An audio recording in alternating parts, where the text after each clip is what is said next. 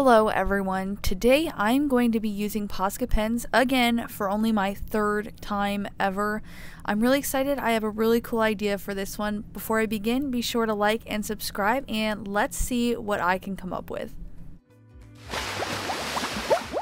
First, I grabbed my canvas and flipped it over, even though I'm now realizing that canvases don't have an up or down, so it didn't really matter. And these are the 8 POSCA colors that I'm going to be using. I popped open the canvas and threw away the cardboard, and now I'm ready to get started after an attempt at a pencil spin. And it didn't work. I need more practice on that. I'm gonna be searching that up later. But for now, I'm starting off with a sketch while I open this eraser and tell you a bit of a story. So if you've noticed, we're in a different location now. I'm at a different table because in the midst of starting this project, the basement flooded and I had to change locations after moving a variety of things, etc., etc.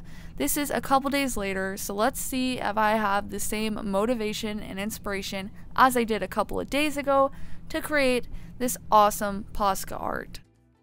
I started out by sketching out my drawing with a pencil on canvas, which wasn't very hard because I had a lot of time to simmer on what I wanted it to look like in my head, so it was a little bit easier to put it onto the canvas since I had such a clear idea. After I sketched it all out, I erased it slightly with the eraser, obviously, so that way so much pencil wouldn't be able to be seen through it. I created this skin color by actually using a little bit of the red and yellow POSCA on this like waxy sort of paint palette paper that I have, and then I mixed white into it, and it actually worked, which I was kind of surprised about. I still don't really know all of the techniques and ways you can use POSCA pens, so hopefully that's allowed. I mean, are there rules to art, really? I started off using this light blue POSCA pen, and I have a pretty limited color range when it comes to POSCAs. I have only 8 colors, and out of those 8 colors, I have no orange, no purple, and no gray. And that might not sound that limiting, but when it comes to trying to create a full scope picture, art piece, whatever you want to call it, it's a little bit limiting. So I did my best to stick with the POSCAs as much as possible, but I also did use some acrylic paint with this as well to add a couple more colors in there so everything wasn't so matchy-matchy. Before I get too far ahead of myself, let me tell you a little bit about my ideas. So I'm on a canvas today because doing the research, I found out that POSCAs work really well on canvases because sometimes they eat at the paper with the nib being so rough. It can kind of make the little pills on your paper. So if you're struggling with that, try out a canvas. It worked really well. In terms of the design concept itself, I was kind of struggling with an idea. So I wanted to do this idea of a space girl, space themed kind of drawing, painting, POSCA pen art, whatever you want to call it. So I had that idea in my head, but to be completely honest, I felt like that was kind of an ambitious idea and beyond my skill levels, so I was really hesitant to do it. But after some support from my family, I decided to attempt the drawing anyway, and so that's what I did. This is what it's kind of inspired by. It's like a space girl, space person in space, so that's the vibe, and it turned out really well. And I also think that idea plays well with the kind of art that you create with POSCAs. POSCAs are very limited, at least mine are, because I don't have a lot of colors, so it turns out looking very block arty, pop arty, which I've really been liking to experiment with because it's a different style than I'm used to doing, but it's actually really fun and it takes a lot of pressure out of trying to be perfect in how you blend and how you make things look. This background color was created using only acrylic paint, so that is kind of a knock. I was trying as much as possible to only stick with my POSCAs, but once I realized I didn't have purple, it was pretty much all over from there because I had kind of originally planned to use a lot of purple, and then I was like, wait, I don't have a purple, so that kind of went out the window, and instead I decided to make a little bit of my own custom colors with some acrylic paint. One of my goals is to create an awesome work of art using only POSCA pens one day when I have a huge collection full of all of the POSCA colors of the rainbow. But for right now, this is what I came up with and this is what I have to do. So I also thought originally that I had gray, and to my surprise, I do not. That is not one of the 8 colors that I have.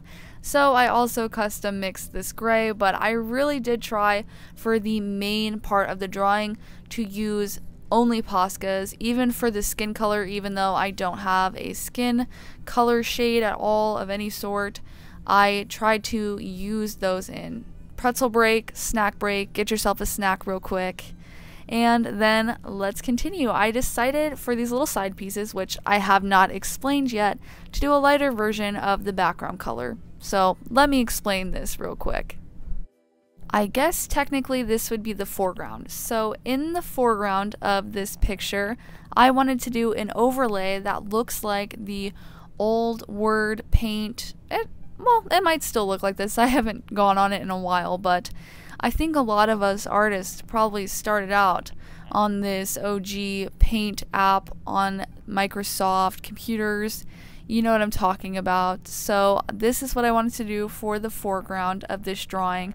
I've never done it before, and to be quite honest, I'm not always the best with a ruler, so straight lines are kind of not my forte, but we made it through it, and I did a lot of winging it, which ended up working out too.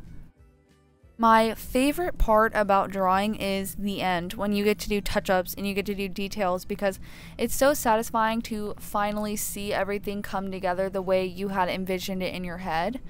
It's really awesome, and with the POSCA pens, it's just amazing to me how opaque they actually are. I mean, they're just going over layers of acrylic paint with no problem, no blinking. They do not even care, not even phased at all. It's incredible, and even the lighter colors are like that.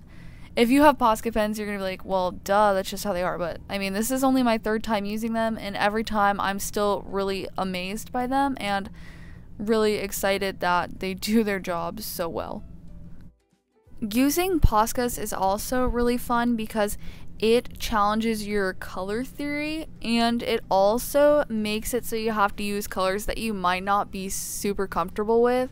I'm not used to using colors that are this pigmented. These are like neons sometimes. They are so vibrant and so in your face, you can't hide them and you can't tone them down. And if you can, I don't know how you can. So it's really challenging to use them and not be intimidated by them. I kept adding more details and line work to the drawing so that it had more contrast and so that it looked a little bit more the way I wanted it to.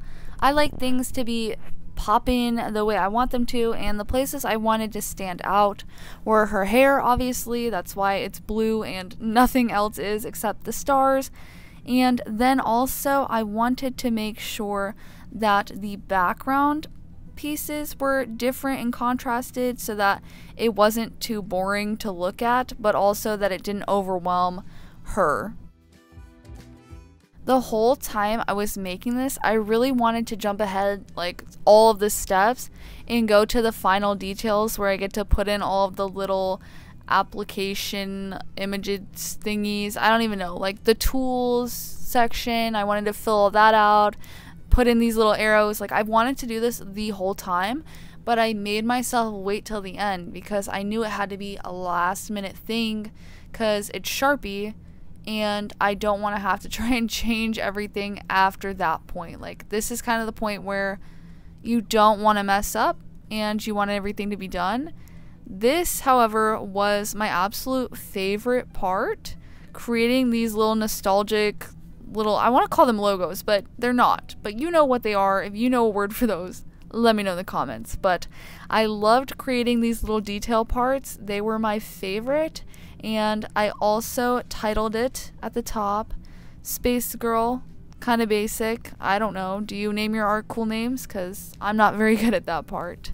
And then I finally added a couple of highlights to make it so the background wasn't so one-dimensional, and it was pretty much finished. I'm really happy with how this turned out. I still have a lot to learn with POSCA pens, but I'm really proud of this one. Thank you guys for watching. Be sure to like and subscribe, and I'll see you in the next one.